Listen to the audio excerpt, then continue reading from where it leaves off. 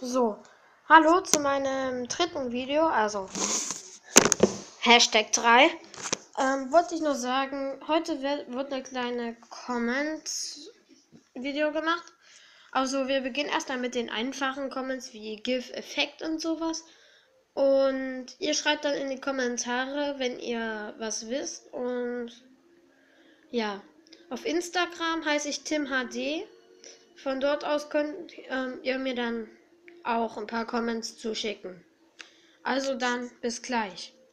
So, ich habe jetzt eine Welt regeneriert. So, der erste Comment wird irgendein GIF-Befehl. Also GIF, TimHD, Minecraft, Gastrainer, nein, Buch, nein, nein, nein, nein, nein. Ender Chest. So, jetzt habe ich hier eine Endertruhe. So, kann ich setzen.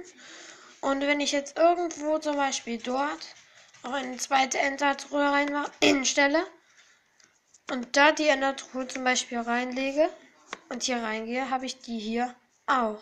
Mist, das Ding ist abgestürzt, sorry. Jetzt baue ich es wieder ab. So. Jetzt kommen wir zu Comment Nummer 2. Der Comment /Effekt. Ich habe mir jetzt /Effekt TimHD Minecraft Norsha Effekt gegeben. Das heißt, also man kann es auch noch verlängern. Wenn ich jetzt zum Beispiel Stufe 100 für 50 Sekunden gebe, dann sieht das so aus. Stufe 50 für 100 Sekunden. So,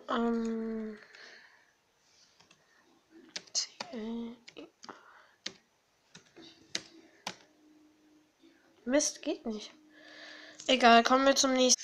So, als nächstes kommt die Summon-Befehle. Zum Beispiel /Summon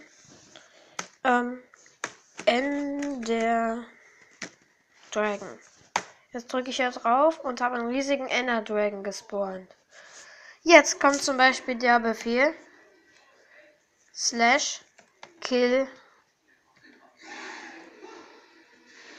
Nein, nicht TimHD, sondern @e.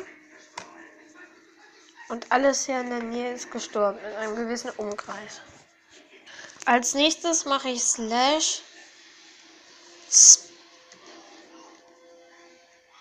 /SpawnPoint. So, da habe ich hier einen SpawnPoint gesetzt. Gehe hier hinter, gibt zum Beispiel /Kill@e, dann stirbt hier zwar alles, aber wenn ich spawne, bin ich jetzt genau hier bei meinem SpawnPoint.